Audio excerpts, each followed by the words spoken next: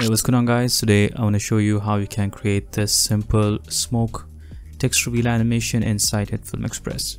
So it's actually pretty simple. All you have to do is download the smoke wisp footage from YouTube.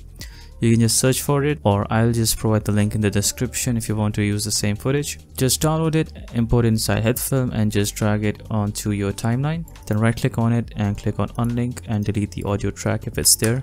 Then I'm going to move this smoke wisp footage onto a second video track, and then under this video footage I'm going to put my text. So I'm going to select the text tool and type in my text. So you won't be able to see your text because our smoke footage is on top of our text.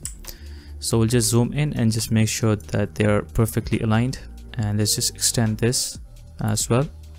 Now select your smoke wisp footage and then go to clip properties, set the blend to add. So our text is not in the center, so I'm going to select the text and then go to layout and click on these two icons that are in the middle. Now they will align your text in the center. So now we'll have an animation that looks something like this. Now I want this smoke to reveal my text, so in order to do that I'm going to create another copy of this smoke wisp, hold the control key and just drag it onto a new layer and go to clip properties, and this time set the blend to multiply. So now if you play this, you'll see that your smoke wisp will reveal and also disappear your text.